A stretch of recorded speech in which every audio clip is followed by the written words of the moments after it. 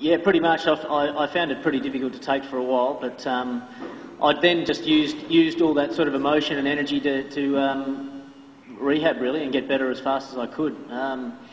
But yeah, the rules that we thought were that you could, if there was an injury, I couldn't be the one to come in and replace. But I don't know how if the rules changed or we misinterpreted them, but it was good news, I guess, from my point of view, to think that there was still a glimmer of hope that I could still be involved. But yeah, so I just put all my energies into trying to get back